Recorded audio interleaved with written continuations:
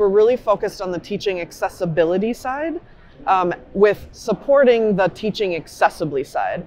And so by that I mean the teaching accessibly is talking with faculty about here's how you make your syllabus accessible, adding captions to your lecture videos, adding alt text to your slide deck images. So that's really sort of this concept of teaching accessibly. What are you doing in your classroom or with your materials so that students with disabilities, and others of course, are able to interact with that.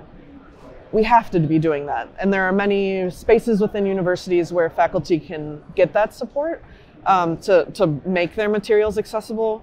What we're really focused on is, okay, do the teaching accessibly side, but maybe you're teaching a course in computer science or graphic design, technical writing, any of the related fields here at CES, and you aren't talking about accessibility and teaching it to your students.